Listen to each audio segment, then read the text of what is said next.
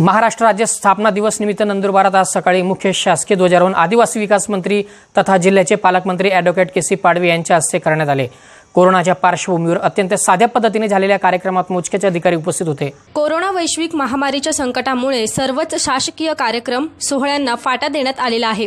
महाराष्ट्र राज्य स्थापनेला आज 1 मे रोजी 60 वर्षे पूर्ण होत आहेत। कोरोना विषाणूचा संसर्ग टाळण्यासाठी यंदा साध्या पद्धतीने कार्यक्रमाचे आयोजन करण्याच्या सूचना शासनाने दिल्या होत्या। जिल्हाधिकारी कार्यालयातील मुख्य शासकीय ध्वजारोहण वगळता इतर कार्यालयांमध्ये समारंभ होऊ नये असे निर्देश देण्यात आले होते। त्यानुसार नंदुरबार जिल्ह्याचे पालकमंत्री ॲडव्होकेट के सी पाडवी यांच्या हस्ते आज सकाळी ध्वजारोहण करण्यात आले।